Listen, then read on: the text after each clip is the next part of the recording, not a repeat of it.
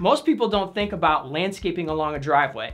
In this video, I'm gonna show you 3 different designs that show you why it's important, and I'm gonna give you out some killer tips to save you money. All right. My name is Bobby K. I'm a professional landscape designer, and as I said, in this video, we're gonna address how to landscape along a driveway. Let's jump right into the designs. We're gonna give you out 3. I'm gonna address the problems, give you the solutions, and then I'm gonna give you out some pro tips that are gonna save you a bunch of time and money. So let's go.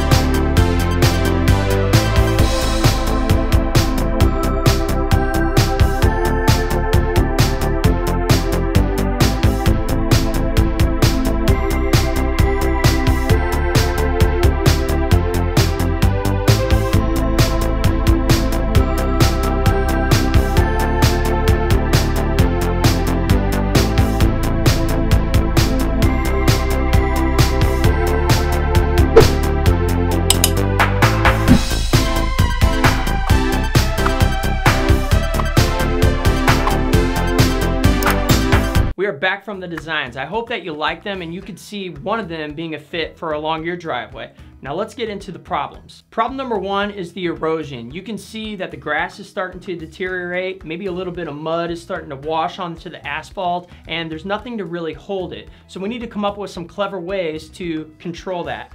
Problem number 2 is if you start to look at as you come down the driveway and along the wood line, you can start to see that that is also eroding. So this is a little bit more drastic versus our erosion problem number 1. I think that we need to put in some kind of retaining wall to hold that back so that the lawn doesn't start to go. Problem number 3 is it's boring. Well, let's put something fun together. Let's put something that's almost a focal point as you come into the driveway. That's exactly what we're doing. Design number 1 is the most expensive option here. And why is because we are extending the driveway over with some pavers.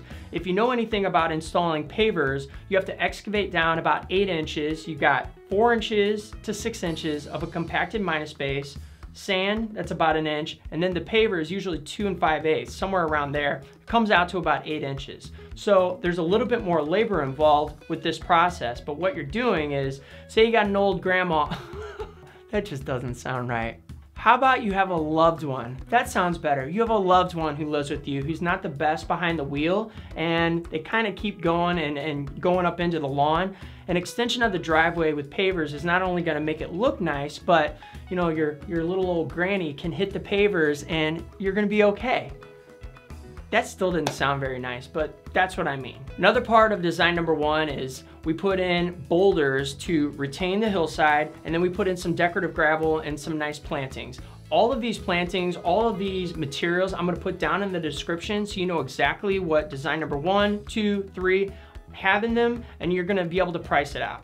Design number 2 is a little bit more simplistic. What we did is just continue the gravel along the driveway. I would still recommend putting a compacted minus base so that if somebody slips off the driveway, that it's not just gonna completely settle down, but this is gonna be cheaper than doing pavers. You can just continue the gravel all the way up and you're good to go.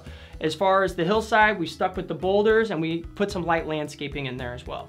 Design number 3, we went with the gravel as well. We changed up the color to a Merrimack B gravel, but we went heavier on the landscape. So what we did is we went above the retaining wall that we put in and the gravel, and we started to cut in a landscape bed with a Japanese maple and some other bushes. I like this a lot. I think that the color theme, as you can see, of what I picked out goes with the color theme of what they already have in their existing landscaping. The pro tip there is play off of what you already have. Don't make something that is so completely different that it sticks out like a sore thumb. You want it to be cohesive and work. So I love this one, and I hope you do too. Let's get into the pro tips. I know I sprinkled in a couple in the description that I was giving out on the designs, but I feel like being generous today. I'm gonna give you a couple more. Design number one, when we're looking at the boulders, make sure you excavate back and backfill with clean rock or Merrimack rock or something like that that the water can permeate through. Then take wall fabric behind the gravel that holds back the soil so that that soil and the rock don't start to glob together, and all of a sudden it just starts to come through and it's a mess. Easy peasy, lemon squeezy. Pro tip for design number two is when you're putting the gravel in the bed and along the driveway, there's lots of different options you can do, but some options cost more than others. I would suggest pricing out different types of gravel and then looking at the colors and playing off those colors with the colors of your house. Don't pick something that's gonna stick out like a sore thumb, like bright, brilliant, white, like pebbles aren't gonna go with this house. It's gonna look awful. So make sure you pay attention to that, and then you can price it out and save yourself some money.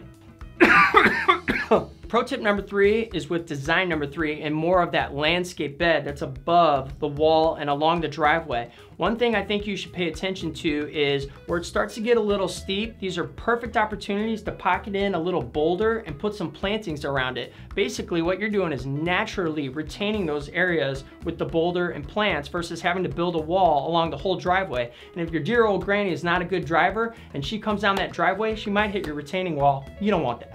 Hey, I had a lot of fun putting these designs together, and I hope that you learned something valuable that you can take with you into your design, whether you're designing along a driveway or in a bed. The pro tips in here come right from me being out in the field. I was in the field for a long time. I know exactly what I'm talking about, and if you do them, your life is gonna be so much easier. And listen, if none of these design options really look like something that you want, that's okay. I got a bunch up my sleeve. So go to my website, check it out, and if you would like a custom Bobby K design, I'm happy to do one for you.